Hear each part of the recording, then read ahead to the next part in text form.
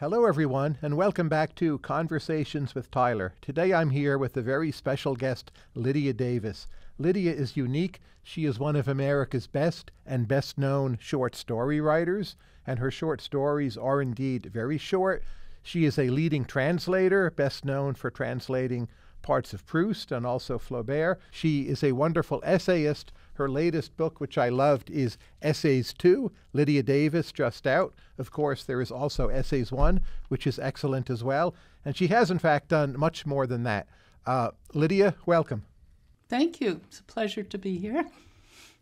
Now, I have a question about writing very short stories, and that is, what's the kind of content bias that's introduced by making them very short? So if I think about Thomas Bernhardt, who also wrote very short stories, he tends to use either a very bad event or some kind of misanthropy to hook the reader. And that's not what you do, but what is the content bias in writing very short stories? I suppose it's limited by something that is short in duration, necessarily either an action that's very short in duration or a perception that's very brief and glancing. It might be a perception that could lead to a great many more perceptions or could be developed, but for the moment it's very brief, and that is the constraint. The stories are born very spontaneously from these immediate perceptions or immediate actions that are there and over in the blink of an eye.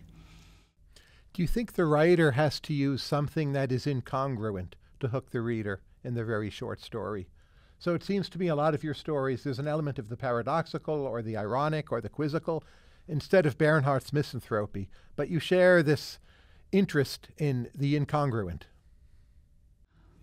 I suppose, I mean, the examples, it's always easier for me to work from examples because I forget that there's so many of these stories by now, many volumes and so hundreds, but I tend to remember the stories about ants just because I still have dealings with ants and interactions with ants and try. You mean A-N-T-S, ants? Yes. Well, yes, I have interactions with AUNTS, I guess, in the past, but yes, I mean the little insects that come to the cat bowls if we're not careful. So the incongruous would be probably perceiving myself as a person who actually respects ants and tries to deal with them in a respectful way, in other words, not squashing them, but persuading them to leave. So that would be the incongruity, perhaps. How do you persuade an ant to leave? If you really want to know, I usually don't brush them away because that might harm their little tiny bodies. So I blow them away and then remove the reason for their interest. So if they're interested, it's always food. So I blow them away and clean up the food very thoroughly. And I do usually persuade them not to come back. In very short stories, does the difference between poetry and prose blur? Because every word counts so much in a very short story. I think it only blurs in that sense. I think of a poem as more lyrical, and I think that's a test that I can depend on to some extent. There are poems that aren't very lyrical, but they're clearly poems for other reasons. So I don't see mine, I go back to the idea of song with poems, and I don't see my very short stories as songs. I see them sort of pedestrian. In other words, thump, thump, thump. They're not rhythmical or imagistically beautiful most of the time. And I'm talking about the very, very short ones. There are longer short ones that are a paragraph or a page, and some of those are lyrical. So, are there any great writers who don't have a great sense of humor? Oh, yes. Absolutely. Well, I don't know, did Conrad have a great sense of humor? I mean, it depends who you think is great in the first place. So maybe we we are leaving Conrad for certain other reasons, but he was one I was reading recently, and I don't detect much of a sense of humor there. But I do in Beckett and Proust. People usually don't think of Proust as very funny, but he's quite funny. If one reads Conrad, for instance, there's a thickness to the language, right? You have to cut through it with a machete. Proust, there's an elaborate nature to the language. The Irish writers, whether older or contemporary, there's something quite mellifluous about it. Do you think it's hard for a contemporary American writer to develop a truly appealing language? No, but it would be very different. It might. I mean, we do tend towards shorter sentences now. Anyway, I mean, not all. You know, every writer's very different, but in general, we have less tolerance for long, elaborately constructed sentences. But I think with very short sentences, you can also be very sparkling and lyrical, magical. Do you think the late Thomas Pynchon became unreadable? That somehow it was just a pile of complexity and it lost all relation to the reader? Or are those in fact masterworks that we're just not up to appreciating? Well, since I hesitated to even open the books, I can't answer you because I guess I do find not all long books, but very long, very fat books, a little hard to approach, and some of them I try over and over, and if I sense that it's really a load of verbiage, you know, I really don't. You know, I fault myself for not having the patience to get through at least one, say, late Pynchon, but I haven't, so. So if for you long books are hard to approach, and you've translated the first section of Proust, how is it you approached Proust in a way that helped it make sense for you? Well, maybe it helps that he conceived of the individual books or the parts that make up the whole book. He conceived of them one at a time, or published them one at a time, wrestled with them one at a time. He didn't set out to write as much, you know, as he ended up writing in that one novel, which I can really understand. If there are a lot of projects, if you realized how long they were going to be and how long they were going to take, you might not start them. So he thought it was going to be a matter of, say, 3 small volumes, or even 2 in the beginning, 2 small volumes, or reasonable volumes. And it grew and grew, which I can also sympathize with. But so I didn't have a problem with that. I had a problem a long time ago trying to read Ulysses by Joyce, and started it twice and finally read it when I lived in Ireland, which made it much easier because I had his context. And that too, I suppose, because it had different chapters, each of which approached the ongoing story in a very different way, I found that possible too.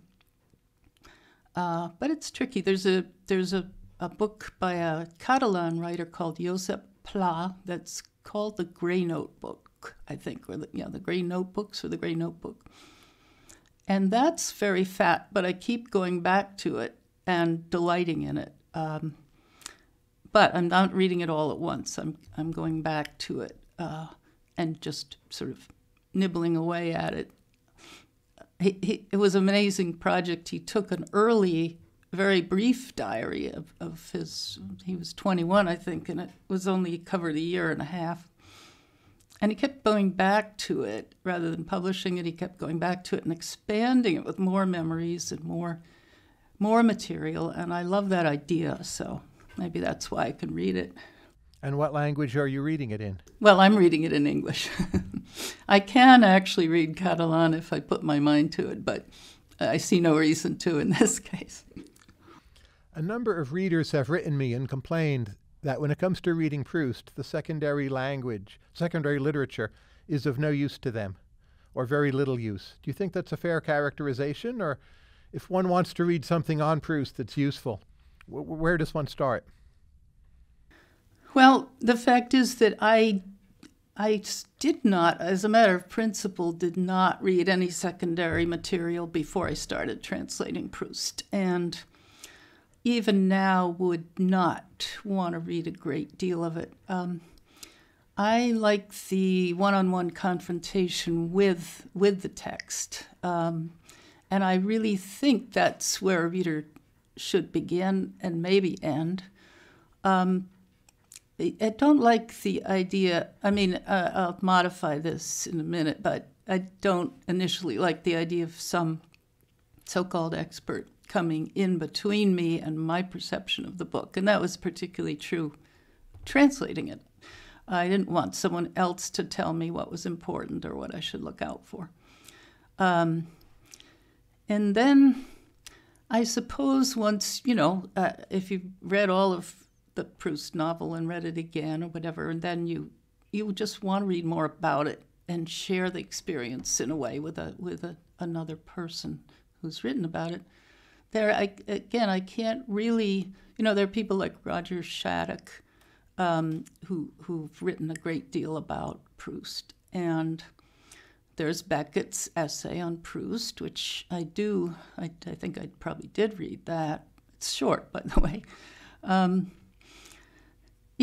But in that case, I would be curious what another favorite writer of mine thought about Proust, although he was quite young at the time. So that would be sort of my answer. I guess the easiest answer, really, or the most sensible, is to dip in and out of the different writings on Proust and see which writer you feel comfortable with. Some you'll hate and some you'll love. Oh, yes, I want to hear what he has to say. Now, your first foreign language was German. What do you think of the German translation of Proust by Eva Rechel-Mertens? I haven't read it. It's very good. It's very good. You're saying it's very good? It's much funnier than Proust in English. Uh-huh. That's interesting. Has anyone done, speaking of studies, has anyone done a study of the difference in the humorous passages in between the German and the English? That would be fun to read. I don't think so. I think what works well in German and French is the difference between a very long Proustian sentence and a very short observation. Fits those two languages well, but doesn't really work in English. You just end up a little bit confused. Mm-hmm. Mm-hmm. I love the fact that Proust does have very, very short sentences. People kind of forget that. Why isn't Franz Kafka funny in English? Well, I think he is. I think he is. I think some of these writers are burdened by their reputations. And that would be true of Kafka and Proust, that we hear so much more about how important they are, that we sort of tune out the moments that are really funny. Of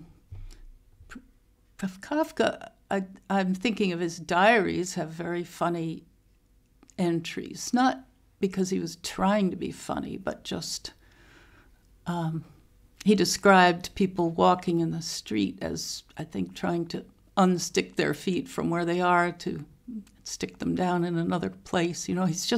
He's observing, and what he observes ends up seeming funny to us and probably to him.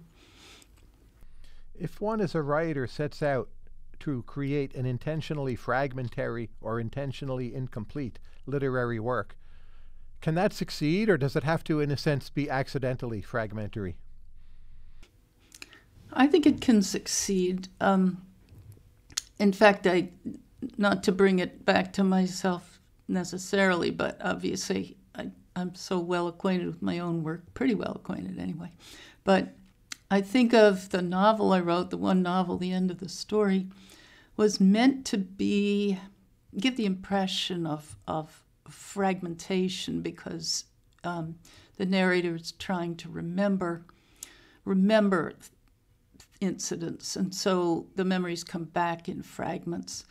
But I was thinking even first of a book that influenced me a lot in my writing of that, and that was Elizabeth Hardwick's Sleepless Nights, which I haven't revisited in a while, but that too gave the impression of being fragmented, but was written that way deliberately. And I think also A Sorrow Beyond Dreams by Handke, which I'm about to revisit, by Peter Handke, also gives that impression of fragmentation. In his case, I think it may be a combination of actually trying to retrieve memories that he had trouble retrieving and allowing the book to work that way and be that way. Do you worry as a translator that some languages are word poor? This charge is sometimes leveled against French and Spanish relative to English and German. Or do you think that's just not correct? Well, I would be very cautious about accusing another language of having deficiencies, but I do think English has a wonderful advantage in having the doubled vocabulary, the Anglo-Saxon vocabulary and the Latin vocabulary. Examples being, underground would be the Anglo-Saxon version, and subterranean would be the Latin, of the same idea. And not all languages, or most, don't have that advantage. So we can play with the different vocabularies and speak more plainly or speak more abstractly and intellectually. We have that great facility because of our vocabulary. As a translator, why do you think that film subtitles are so often so bad? There's certainly enough money in cinema compared to literary translation. Well, that's kind of fun. I mean, are they pressed for time? I'd have to guess, because often people press translators to get things done overnight, and more so. I think, the constraints are obviously you have to translate. You can't translate faithfully what you're hearing. You have to translate it in such a way, more briefly, so that someone can read it quickly. So it's very hard to retain all of the flavor of the original. I usually don't see any that are really bad, but I think I've learned something from some of them. When I was stuck on a vocabulary word or something, I actually might have learned something. But I'd hesitate there to blame the translator, because I think usually it is a time constraint, or I used to discover that I could not earn much of a living if I translated very, very carefully. And that was simply, I could not take so much time. I did take time when it mattered and got paid very poorly, like $1 an hour on some books. But so time and money in film industry, I bet it doesn't work too well. How would you best describe your own motives for being a translator? My motives? Your motives. What do you get from it? I really just love foreign languages, which may sound a little dumb because it's such a blanket statement, but even here at home, I find myself wanting to just break into German or French just for a second. I don't know what it is. Obviously not tired of English, really, because that's my language. I write in it. I love it. But I love the sound of other languages, and also that as soon as you speak another language or read it, you enter a completely different culture and a completely different history, and I really love that. So, I do think sometimes that my first experience of another language made me want to translate the rest of my life, and that was being in that Austrian classroom and not understanding anything anyone said, and yet feeling that the surroundings were hospitable and friendly, so it wasn't an alienating experience, and then learning gradually what they were saying. So I think I've wanted to repeat that maybe over and over. Do you think that reading fiction can be a better experience simply because you don't understand the language as well as your own language? Reading fiction in another language? That you understand less well than English. Can it be better because you understand it less well? No, I don't think I experienced the fiction itself or the content in a more enjoyable way. I'm sort of experiencing both at the same time. The content probably less well, and then the language is a pleasure in itself.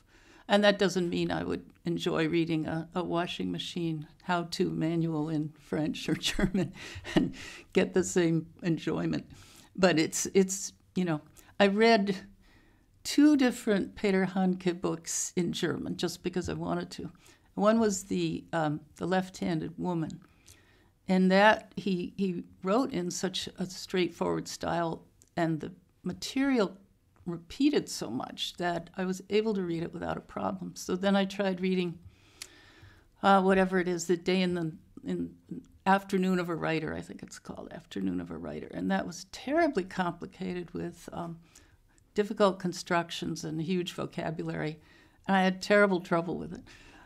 I already knew it in English, so it was more the challenge of the language I was after. Which languages do you dream in? It's really, I don't think there's much language in my dreams, actually, come to think of it. But I think it would be mostly English. But sometimes in waking life, another word in another language will just pop up into my head spontaneously, and I don't ever quite know why. Could you translate from the Norwegian if you were asked to? Well, I actually have.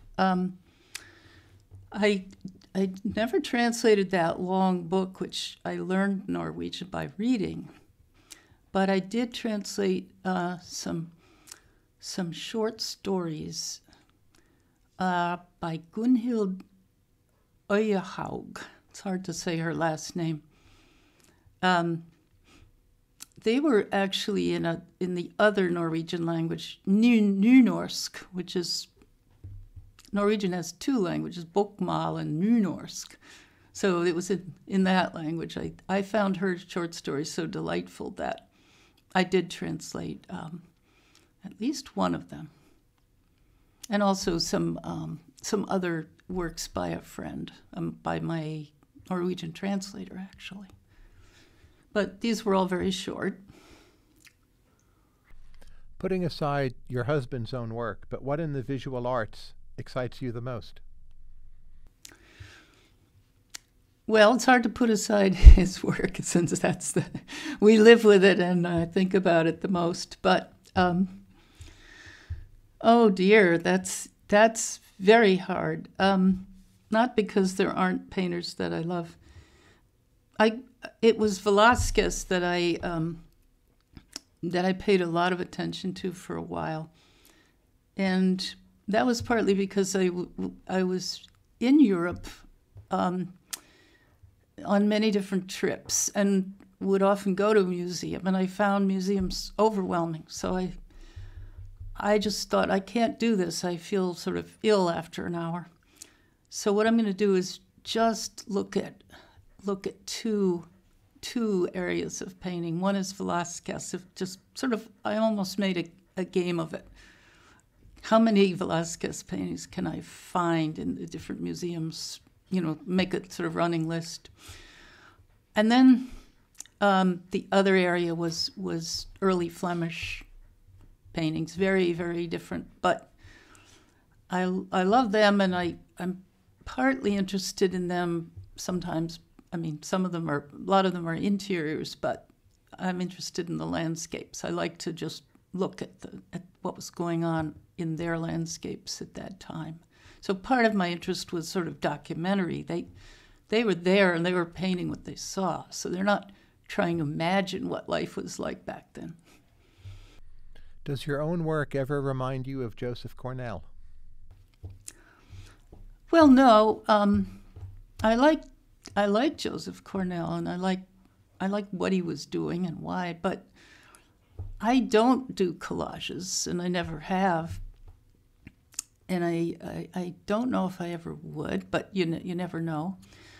But my pieces are always composed sort of very much in a very unified way from beginning to end. I mean, in the first place. Then I go back to them and work on them. But so the collage idea doesn't appeal to me, although just once a neighbor and friend here in New York State, he was writing haikus, and he said, "Would you like to collaborate on a poem?" And I usually don't want to, but I said, "Well, okay, if we can do it this way, I'll give you a poem, and then you can intersperse your what inspires you to what inspires you by what you read. You can compose something and intersperse it with mine," and that worked out quite well. But that wasn't me responding to him, which is not quite fair. What is it in the classical music repertoire that most captured your imagination when you were young? Well, I was very, very much into classical music, and from a pretty early age. I tried to branch out into moments of, pop music, folk music, rock and roll, and I always managed to like some of it for a little while, but I always went back to classical music. And I guess it was Bach and the Schubert songs were very important to me, maybe because there was a little narrative element in them. But I keep coming back to Bach. And in high school, there was a very good program in which I played in the orchestra and sang in the choral groups and so on, studied music theory. And that was very, very heavily oriented towards Bach. But it's like with writers, how could I do without Fauré, and how could I do without, Verdi's Requiem, so on and so forth. How would you articulate why you don't like the Harry Potter novels?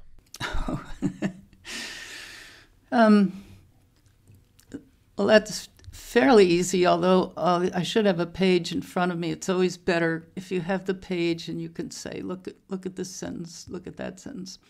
But at a certain point, my son was reading Harry Potter, as kids do and did. And I think he was probably 11 or 10 or 11, 12, 9, I don't know. But also the Philip Pullman trilogy, whose name I always forget. And I thought it would be a lot of fun to read the Harry Potter books because I knew a lot of grown-ups were reading them and enjoying them, and I thought, this is great, there are a lot of them. But when I tried to read them, I didn't like the style of writing, and I didn't like the characters, and I didn't like anything about them. Whereas I opened the first Philip Pullman book and read the first page and said, this is wonderful. The writing here is wonderful.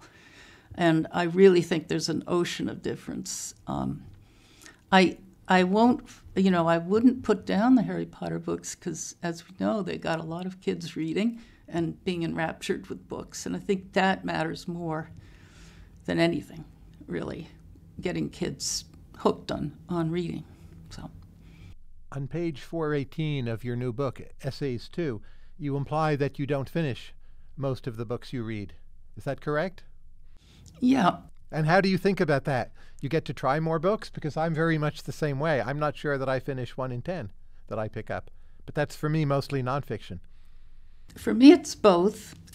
I'm always annoyed by it, so I won't say that it's I pride myself on it or it's a wonderful thing. I'm always annoyed by it, and now I'm trying to develop the ability to skim. I know how to skim, but it doesn't usually occur to me to skim a book that I should take seriously. But now I'm thinking, well, I either skim it or I don't read it at all, or don't finish it. I think the reason over the years usually was that I kind of got what the writer was doing in the first 30 pages or whatever I read carefully. And I seldom felt that I really had to read every word to get it. And I did feel that way, say, as I mentioned with Ulysses. I felt I really wanted to read every word. But, for example, we mentioned Conrad. I started The Heart of Darkness. I had read it years ago, but I started it, a few months ago, and really liked the writing and wanted to go on. But I think the other problem is that there's always a new book coming into the house, another and another and another. And the temptation just to open a brand new book and start reading it is just too difficult for me to resist. But sometimes I think, well, I'm going to go back to this bookcase and I'm going to finish every single book that I started. But so far I haven't done it. What do you think is your most unusual productivity habit? Unusual. And successful, that is. Well, it's hard to say because I imagine that a lot of writers share some of the things I do, or a lot of them. So unusual, but I know that I have a more chaotic approach than some writers would want to have. And that's always been true. It's in a way very wasteful. I mean, like the reading, the books I don't finish reading, there are also a number of very interesting projects, or very interesting to me, that I've done a lot of work on and, then gone on to another project. So I have at least 3 or 4 or 5 big projects. These are not small stories. These are, biographical projects or grammar projects or, history projects, crossing genres that I've done a lot of work on and then gotten distracted from. But that, when you say productive or successful, it does work very well with shorter things that you can actually finish. So the way I work on stories is to get busy immediately and write down what occurs to me, and write it until I've sort of exhausted that vein for the moment. And then I usually have enough to come back to later. So I'll have 10, 15, 20, 30 unfinished stories. And every now and then I'll pick one up again. Sometimes I don't even remember what it is. I'll see a title and think, I don't know what that story was. I'll pick it up again and try to discern what it was that moved me and what it was that made me want to write it, and get back into that and see if I could finish it. So that's a sort of chaotic method that works pretty well. How ambitious are you? I'm not ambitious in the worldly sense. I've never been someone who was driven by, the public's gonna forget me, so I've got to get another book out within the next 2 years, which I know does motivate some writers, or at least if they'd prefer not to think that way, they sometimes have an agent or a publisher who says, you've got to give us another book in 2 years. But that's never been the case for me. And that's why some books are 7 years later, or and I'm doing other things. Often I'm working on, say, another project that won't bear fruit. I think George Steiner has a book, which I have not read. I haven't even opened it, but a book detailing all the books he didn't write. Yes, that's quite interesting. Yeah. Have you read the whole of that one? I think so, yes. Well, that seemed lovely, and I thought, well, someday that'll have to be my last project. Maybe I'll have to write a book like that, modeled on that, about all the projects I didn't finish. But so my ambition, if you call it that, is really just in terms of what I'm interested in doing and doing next, and so on. Will you ever publish your diaries? I'm already doing that, actually, in magazines. So and I will do it in book form. I'm reading. I have lots and lots of notebooks and journals. Depending how you count, 90 to 100 to more.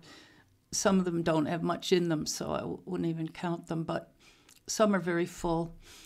So I've been going through them and picking out the parts, the entries that are of general interest. They're not the autobiographical ones as much as just observations, again, or interesting things from my reading. And putting them together and publishing them. Some have been in the magazine Noon that Diane Williams edits and founded. So because she asks for something each year, I give her something. And if I don't have stories, I give her journal excerpts. So sooner or later, I'll publish an excerpt, a volume of excerpts of journals. And then much, much later, when I don't have to know about it, maybe more complete books will come out of journal entries. Now, Dana Goodyear wrote in The New Yorker, and I quote, "When Davis was younger, the obsessions of her narrators tended to be amorous. Now they are philosophical," unquote. Do you agree or disagree? Oh, I suppose. I mean, one friend, writer friend, when I forget which book it was, almost no memory maybe, or one earlier one, she said, because of the sort of subject matter of those stories, she said, "Oh, now Lydia discovers marriage," or something like that. So it's true that my stories, maybe they were more about, I don't think they were really about love in the beginning. They're not only about love, because I think in the first collection there was a story called "What an Old Woman Will Wear." That may have been in the second collection. So I was thinking about other things, not just love. But and then the latest ones will have much more about ants in them, because I wasn't thinking about ants quite so much when I was 30, in my 30s. So yes, the stories will reflect what's going on in my mind. Yeah. To put it more generally, you have taught and you still read other people's work. If you're looking for talent in a young writer, just from the page, not from the person, what is it you look for? What gets you excited? I don't mean finished product, but in what do you see potential? Oh, just a certain spark, a certain way of being able to look with his or her own eyes at the world and see it the way he or she sees it, without sort of, what discourages me completely, of course, is the cliched observations, one after another. A student just picking and using what everyone else picks up and uses. But so I've had some students who were exciting. It's partly the use of language, but the use of language implies that they are really thinking about language and paying attention to what language can do. So it'll be use of language and then use of their own honest vision. Usually if the grammar and syntax are just too bad, you can have sort of a spark, but if it's too bad, I've learned from experience it's really hard to change that at that point, if the student's in college or after. So, I have to sadly kind of, it's not that I didn't try my best, but there has to be a minimum recognition of how language is used. I don't know. There's so many things you look for in teaching writing that gets very complicated. Do you feel that meeting them or interviewing them gives you a better sense of how good a writer they can become, or that's worthless and don't get distracted, just look at the printed page? Well, in my experience, I have not had to or really wanted to interview students in person. before accepting them into a class. So it's been either that they were already signed up and enrolled, and I did what I could, or with some of the classes at the Writers Institute in SUNY Albany. Those are for continuing education, general public and graduate students.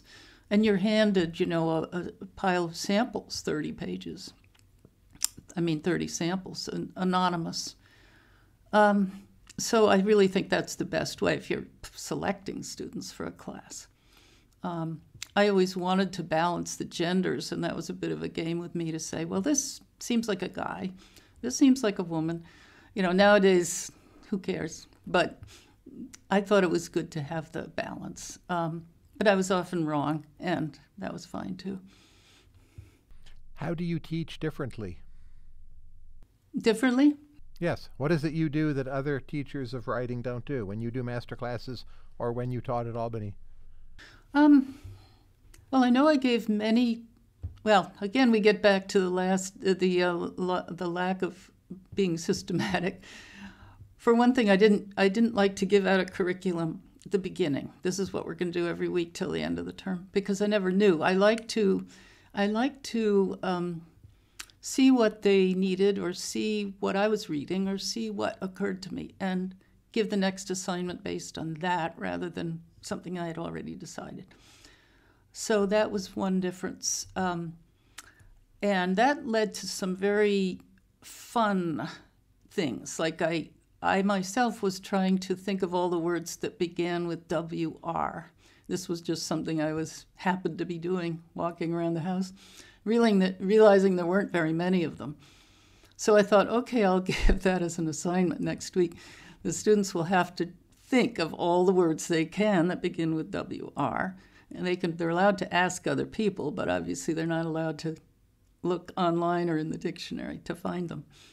And that was a lot of fun, because we also realized that all the words beginning with WR, except for one in the Cornish language or something, had to do with twisting.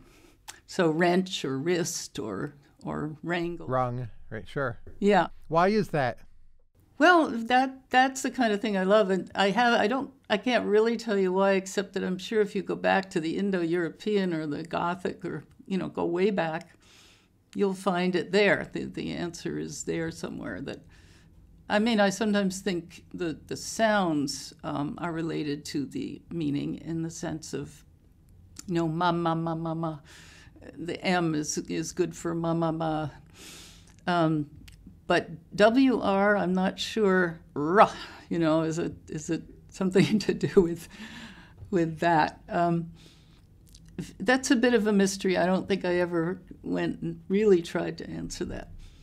But I like having these discoveries. I should say in the past tense, having these discoveries with the students and having that freshness. Like, I didn't plan it. I haven't done that with the students every year from time immemorial. Have you read Don Quixote yet? Well, I belong to a kind of pretty high-minded book club, a remote book club. And I say high-minded because I have another one that's much more casual. And we read detective novels, or we read, I don't know.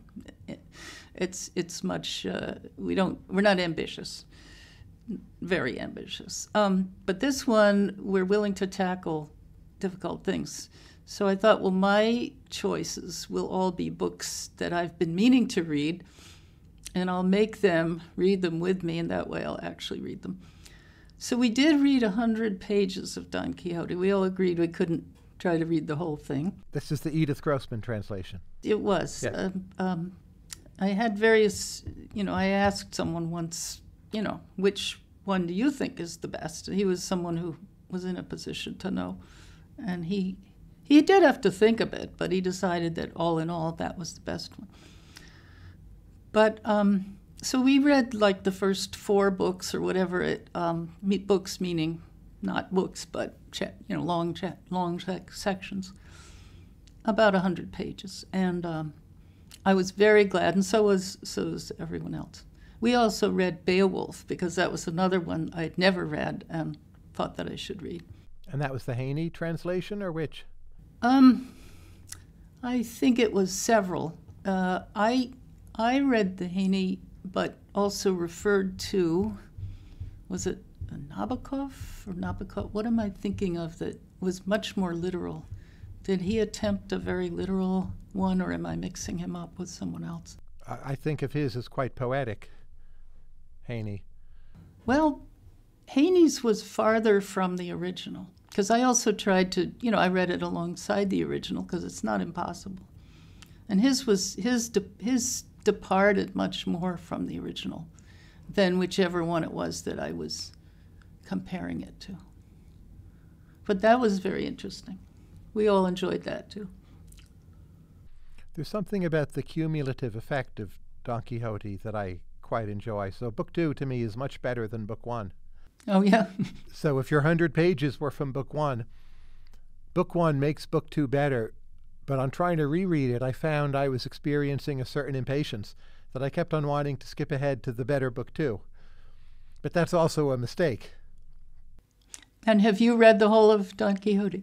Yes, but I have not reread the whole recently, and I think when I read it, it was maybe the Walter Starkey translation, which I suspect isn't that good, but it's a good book to read, like some of the early Dostoevsky translations.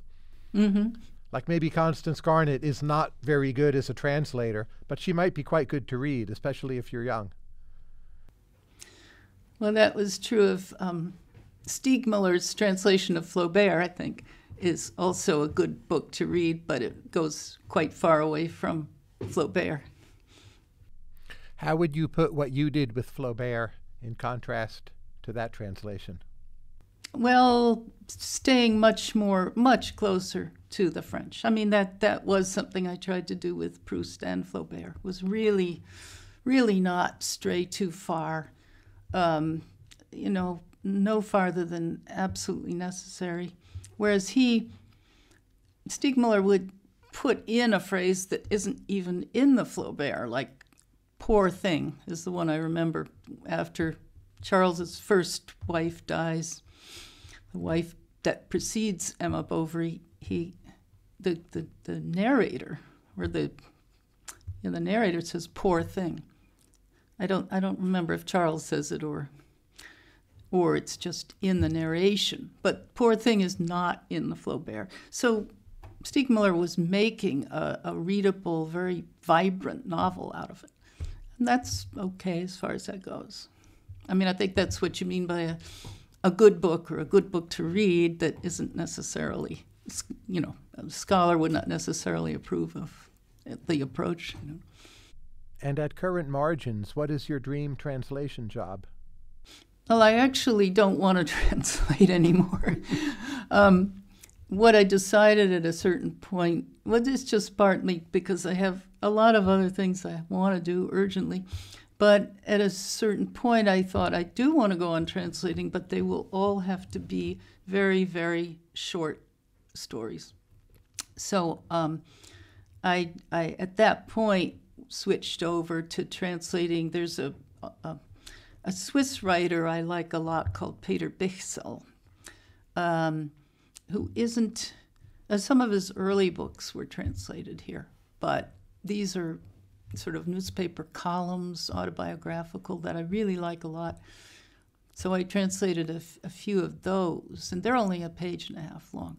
So that's, if I wanted to answer your question properly, I'd say that's my dream translation job, is texts like that are autobiographical and short. And last question, as readers, in terms of publication, what can we expect next from you? Well, I actually have a pile of stories that have been sitting here and accumulating.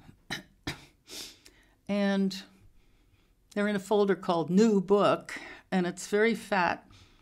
There are a lot of them, but I keep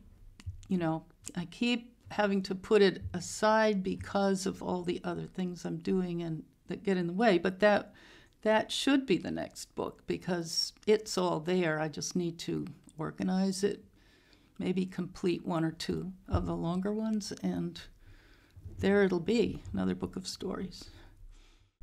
Lydia Davis, thank you very much. It's been a real honor. Thank you very much. It's been enjoyable.